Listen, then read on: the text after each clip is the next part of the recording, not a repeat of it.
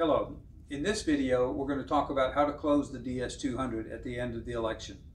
The situation now is that it's past 7 p.m.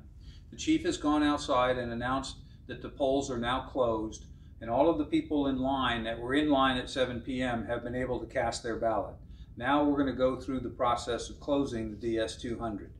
Just like the opening process, it's best to use two people when you do this, go through this, one reading the checklist and the other one performing the actions. So the first thing you want to do is check the ballot box's emergency ballot bin, the upper ballot compartment, for unscanned ballots. Use the silver key, the same as you did in the morning when you opened it up. We open up the emergency ballot bin and check inside. There should be no ballots inside unless there's been some kind of a machine malfunction during the day. In that case, you should call the Director of Elections and ask her what you should do and how you should take care to safeguard those ballots. Now remember, the provisional ballots are never put into the DS200. Those are the ones that are in the green envelope, and they do not belong either in the emergency ballot bin or in the DS200 at all. Closing the polls. Unlock the access panel on the left of the scanner with the round key.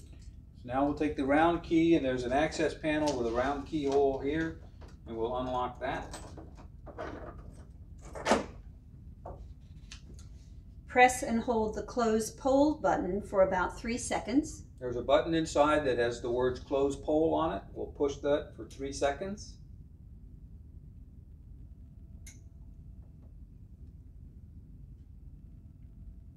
Press close poll on the screen to confirm the scanner should be closed. Now that gives you an option, and the close poll button is the red button right here, so we'll press close the polls.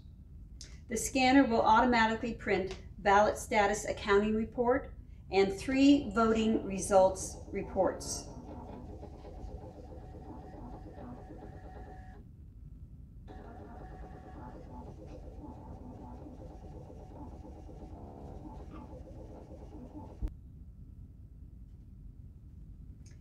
The write-in review report will print after the last results report. You will need to print 1 additional report except in a primary. There are no write-ins in a primary. Press the report options to reprint an additional write-in report. The report options button is the gray button right in the center. So I push that. Then you're going to select write-in review, then print report. The third one down is write-in review, so you touch the screen until that's highlighted, and now hit print report, and that will print the second write-in report that you need for the statement of results. All right, remove the results tape and secure with the statement of results. Follow the instructions found in the completing the statement of results. All officers should sign the statement of results. Document the information on the voting equipment officer and opening closing report. Turn off the scanner by pressing finished, turn off on the touch on screen. First thing we have to do is get back away from the write-in report screen. So we will press cancel on that screen. And then this gives us an option, and the button here says finish, turn off. That's what we'll want to do. It's now shutting down the DS200 and is printing, or it's putting all of the information that's in it on the USB that's inside this door.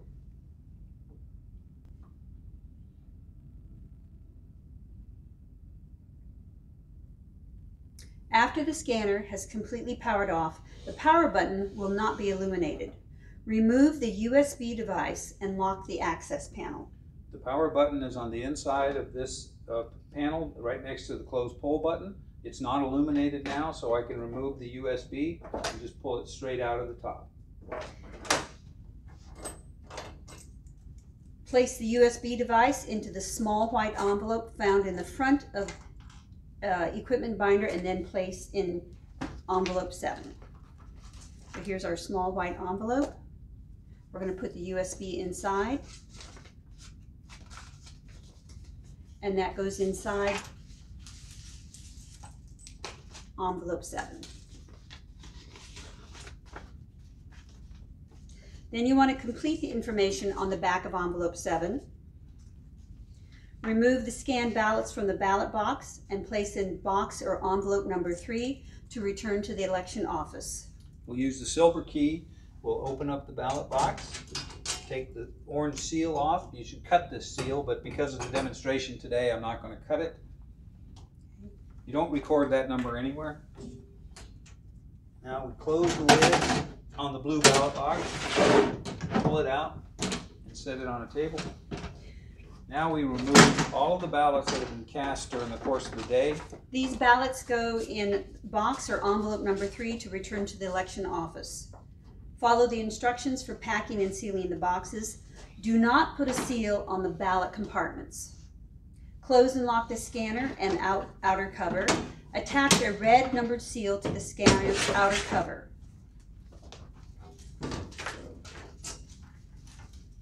Red seal. Close the lid. We'll lock it using the round key.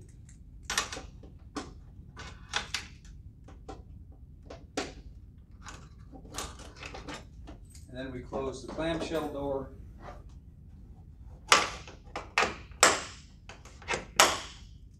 Use the silver key to lock the clamshell door. Attach a red numbered seal to the scanner's outer cover. Now the seal gets put on the latches on the clamshell door. There's 4 holes here, 2 on each side. You can pick any one of the 4, put the seal through the holes, and seal it like that. Now what do I do with the seal number?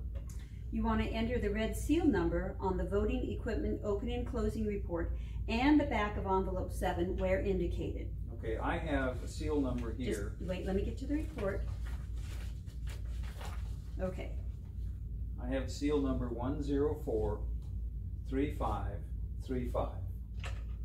Okay, so I'm also going to take that number and put it on the back of envelope 7.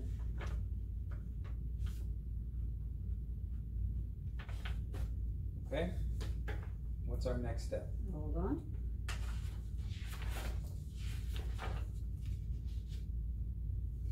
Next, you want to unplug the DS200 from the wall power and store the cord in the back compartment. Okay, now, again, remember that the back compartment is still open from the morning. We'll unplug it from the wall.